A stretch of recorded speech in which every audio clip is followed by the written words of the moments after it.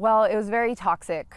Right off the bat when I got there, about maybe a month into it, I felt hopeless and like they didn't believe me because I was an inmate and nothing I said mattered. They were officers, so whatever they said, it was their word against my word against theirs, and theirs was gonna win no matter what. He was really initially mean to everybody else and really nice to me.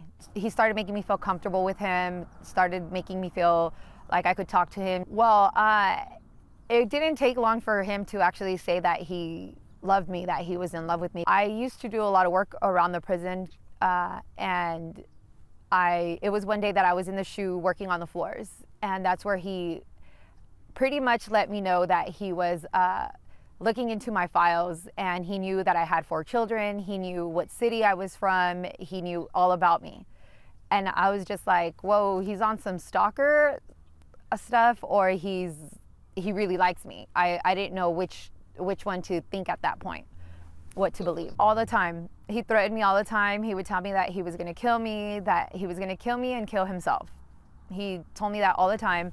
And I was afraid because obviously he knew where I grew up, he knew where I lived, he knew where my family lived. He had all these details about me that, thanks to them having access to my PSI and my mental health. So one day he called me into his office and he pointed at his computer screen and he's like, why didn't you tell me you had this? And I said, I remember earlier when we first started talking, he had told me that he knew there were certain things going on with my mental health. And I told him, I was like, okay, so fast forward to when he calls me in the office. He actually points at the screen and he's like, why didn't you tell me you had this? I have this. And I told him, I said, you told me you looked at my mental health before, like, so I assumed you would remember that. And he said, no, I didn't remember that. He's like, but yeah, you're right, I have looked at it before. So I said, okay, and I said, what is this? Why do you have access to this? So yes, when I'm talking about my mental health, he knew that I was bipolar. And when he called me into his office, he pointed out the PTSD that I do have. So that's when he said, you know, I have PTSD as well. Why didn't you mention it before? And I was like, well, you had access to my files. You told me that you knew what was going on with me. So that's basically, yeah. The reason why I feel that he used it against me is because, first of all, he told me he had looked at that.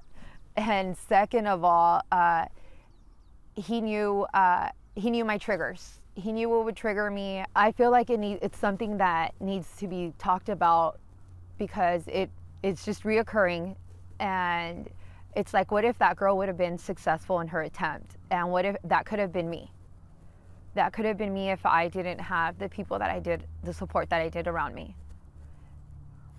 And that's why, like, I know she had the same or similar issues like I did. And that's why I say that I feel like he used it against us. I feel like he literally would pick the ones he felt were weak. And that's why I'm here talking about it today, because I don't feel that it's okay for them to have access to all these things and use them against us. They're using them essentially as a weapon to target us. I was scared. I may seem strong now, but I wasn't always.